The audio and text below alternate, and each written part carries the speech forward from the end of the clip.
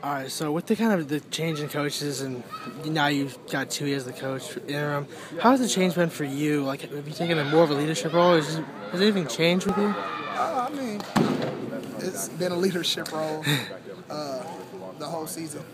I think this is the time where leaders step up, and I think we have. I think John Timu, other older guys, other captains, has done an awesome job stepping up and helping to lead the team. What's it been like having 2 years as the interim coach? Kind of, is there any difference? Anything he's been doing differently? No. Our practice has been loose, just like it is every week or every day that Sark was here. We're practicing, we're bringing energy, and that's all we can ask for. Is there anything different since Sark's been gone with the team, or did you guys just kind of move on pretty quickly? Or I mean, when you're losing your leader, it's right. hard to replace that. You could kind of sense a difference, but difference sometimes isn't a bad thing. Right. A lot of guys are starting to step up.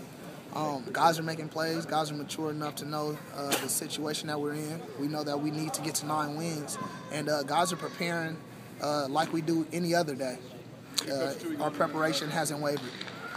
When you talk about getting that 9th win, you've been on that 7-win threshold since you've been here. Now you get to 8. Now you have a chance to get to 9. How big is that, just overall? I think it's huge for the program. We haven't been able to do it in a very long time. I think since 2001. So we have a chance to kind of, rewrite history. It'll be very important. It'll give the team next year a great momentum going into their first game next season. And so I think it's a tremendous challenge, but it's definitely attainable. What is it about Coach Tuiasosopo that you think guys respond to well that makes them fit for this? Well, it's easy to listen to a guy who's already been here before, who's won championships, who played at the next level, and played here at a very high level. Was one of the best quarterbacks in the country, one of the best quarterbacks to ever come through this university. So anytime you have a great leader like that, it's easier to listen to him. When it's your position coach, who they name the interim coach, do you get a little excited? Yeah, I'm excited for the guy. He works so hard. I see all the hours that he put in. He deserves a shot. He deserves this opportunity, and we're going to play hard for him. We talked to you after the day Coach Sark left, but your reaction to Chris Peterson being hired? And Coach Pete, man, he's a great guy. I've seen his track record. Numbers don't lie, man. No matter how you slice it, numbers don't lie. He's one of the best head coaches in the country, and it's proven.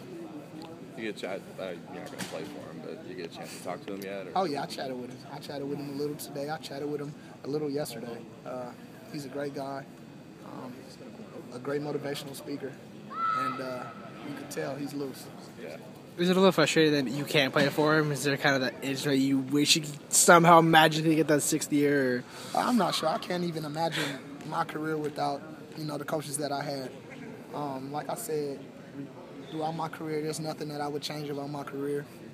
But if I was able to play for him for a game, that'd be awesome. But obviously, that opportunity isn't presented.